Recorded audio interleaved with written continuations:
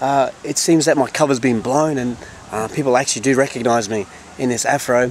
Maybe I should have gone for more of a feminine look, but just having a look around here, one thing for sure is there certainly isn't busloads of people as originally said.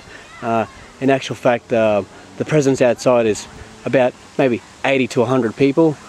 Inside, you can see there's members of the community waiting for Anna Bligh to arrive so that they can go inside and attend the forum. There certainly is a strong police presence. Not too sure why. Kind of strange for a public event. It's probably more police than people here. No, that's a slight exaggeration.